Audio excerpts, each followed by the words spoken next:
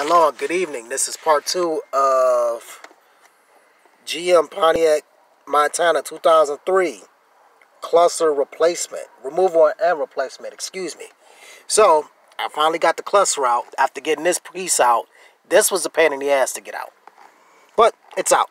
So now, I gotta put the cluster back together, which is not really gonna be a big daunting task. I thought this was gonna be extremely tiresome and extremely,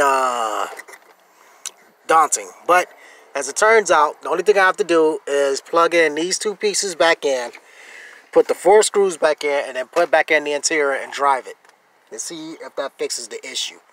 Because if it doesn't, I'm gonna have to get it myself a new transmission or a nice used one for $1,500.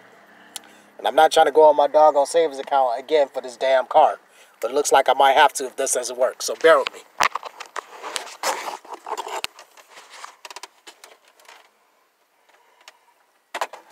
So right now I'm putting back in the new cluster.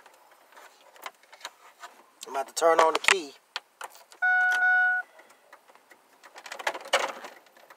Put it in drive 1 so I can put in a new cluster.